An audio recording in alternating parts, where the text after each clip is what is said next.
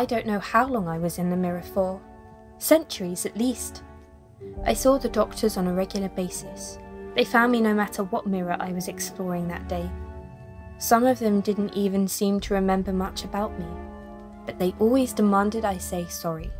They said they'd release me if I did. I always refused, because I wasn't sorry, and then they went away. Until one day a new doctor found me.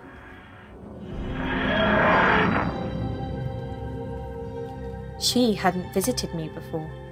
She had a swoop of blonde hair and a great seriousness about her, despite the fact that she wore a costume with a rainbow across her chest that said she liked to entertain children. On her lapel she wore a badge of a white poppy. So the red-headed doctor was wrong, I said. He wasn't the last. She told me she didn't know about that. But that one rule, perhaps the only solid rule of being the doctor, was that doctors don't know much about themselves. She said she had come here to break another rule. A rule about crossing her own future, about changing decisions her other selves had made and were going to make, because she thought it was a rule that should be broken. She'd been locked in with some friends somewhere. She'd considered her sins.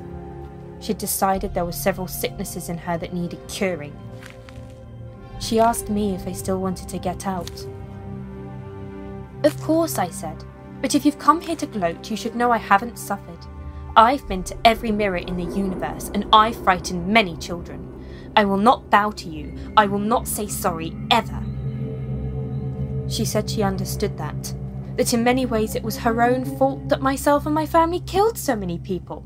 That made me scream at her. What I did wasn't up to you. She told me what I already knew, that if she released me from the mirror, I'd have a life of days or weeks, my normal lifetime, starting again from the point where it had been suspended.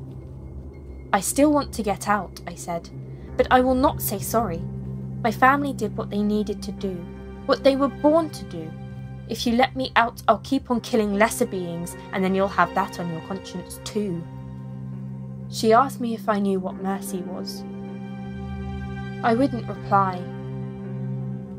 She said then that mercy had nothing to do with fairness, that mercy set fairness aside and said there was no getting even, no balancing the scales, there was only deciding against pain. There was only being kind to yourself by being kind to others. She said she didn't need me to be sorry, and she took a big hammer from her pocket. I jumped back from the mirror as she smashed it. She smashed it time after time, smashed it into a million pieces. And then she held her hand out to me. The expression on her face was stern, not welcoming. She said something about this being an end to bad luck.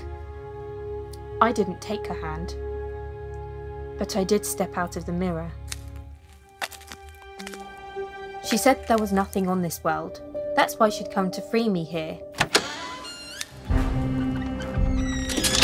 She took me to her TARDIS. She stayed looking determined as she operated the controls. She watched me in case I touched anything.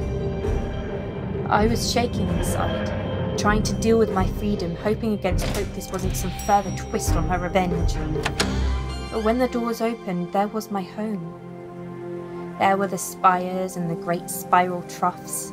There were my people, linking in the great chains, sunning themselves on the rocks in their natural form. She told me to get out. She told me I wouldn't have time to leave this place before the end of my natural life, that I would be free to live and die as I should have in the first place. That she had made this decision for me, and for herself, and for all her other selves. I stepped out of the doors. I was really there, really home.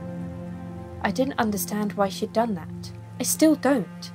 I was furious at her for having this kind of power over me, as my people are always angry because of the historical injustice perpetuated against us.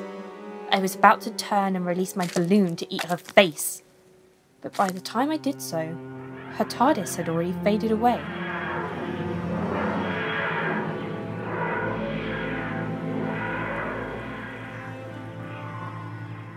I could only turn back to look at my world. I couldn't help but feel something relax inside me at being in the embrace of my people. They were already coming towards me, calling out, curious, welcoming. I took a deep breath, and the air was good.